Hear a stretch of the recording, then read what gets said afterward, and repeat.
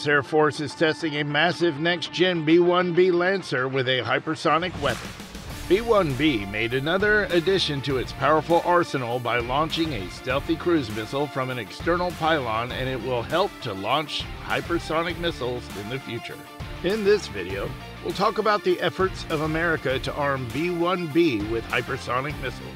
The B-1B Lancer wreaked havoc in the recent Afghanistan conflict, but it can't survive an encounter against a strong rival with a vigorous anti-air defense. You're going to want to stay till the end of the video because we're sharing how global powers, China and Russia, will be outperformed from this hypersonic weapon. Overview on B-1B. B-1B is the backbone of every bomber America ever created, and it carries a massive payload of guided and unguided weapons in the inventory. It is capable to deliver missiles at a very fast rate and can outperform any other bomber in an encounter. B-1B had variable geometry wings and turbofan afterburning engines, the blend of which provides B-1B with exceptional maneuverability with an enhanced range and speed. It had forward wings that were utilized for takeoff, landing, air refueling, and to use some powerful weapons employment processes.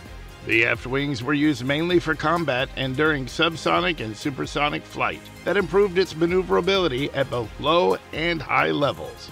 A combination of these capabilities with an excellent radar targeting system and survivability, B-1B is a complete package of destruction. The radar of B-1B is capable of tracking and engaging vehicles and planes by using a self-targeting system. It has an extraordinarily accurate GPS inertial navigation system that enables the crew to navigate without ground support and engage targets with extreme precision. It has a fully integrated data link, FIDL, with Link 16 capability, and it provides enhanced situation awareness. In a critical situation, the crew can utilize the data received from the command center and engage the threats rapidly. Do you know that the Air Force has already begun retiring many Lancers and only hypersonic weapons are their hope for revival? The external weapons carriage capability of B-1B will be revived so that new weapons would be accommodated. The plan to reactivate B-1B is already in progress, and it will initially carry around a dozen subsonic AGM-158 Joint Air-to-Air Surface Standoff Missile JASSM cruise missiles, or AJM-158C missiles. Apart from this, 24 other weapons will fit in its internal bomb bays. The same weapons interface would be adapted for hypersonic missiles too. It won't be cheap with hypersonic weapons capabilities, and maybe the program will have to negotiate defense budgets so that it could prosper and stay intact. A lot of the costs will be consumed by reactivating the external hardpoints. They were once intended to carry nuclear weapons before the B-1B lost this role after the end of the Cold War. The pylons of the Lancer disabled were then disabled. B-1 was designed with 8 external hardpoints, and 6 of them can be restored and utilized for hypersonic weapons. Each of these dual-load adaptive modular LAM pylons will be utilized to accommodate 2 missiles that were not specified. Another fact is that the external pylons on the B-1B could also carry 2 missiles each, and in that case, the nuclear-tipped AGM-86B Air-Launched Cruise Missile, ALCM. The largest hypersonic missiles will weigh around 5,000 pounds and be more than 20 feet long. The names of the missiles were not specified, but specifications seem to be like the ARRW.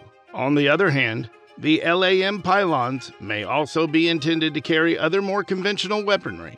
For example, the JASSM cruise missile and its derivatives. Recently, Air Force discovered a combination of external pylons and a common rotary launcher in the internal bomb bays. It could carry nearly 31 hypersonic missiles, but they plan to carry 12 hypersonic missiles. Before they launch such powerful weapons on B-1B, LAM has to prove themselves before captive carry trials of representative payloads could begin, followed by the release of inert weapons and finally end-to-end testing. Have you ever wondered why B-1B was tested for two types of hypersonic weapons? B-1B must serve as a launch platform for two kinds of hypersonic weapons, which are boost glide vehicles and air-breathing missiles. The first category is boost glide vehicles, and it is referred to as AGM-138A, which is an air-launched rapid response weapon, AARW.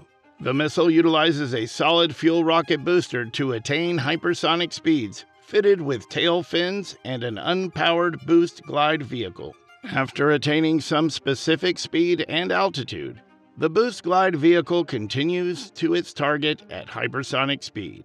The second category is air-breathing missiles, and it works on the Hypersonic Air-Breathing Weapon Concept, or HAWC.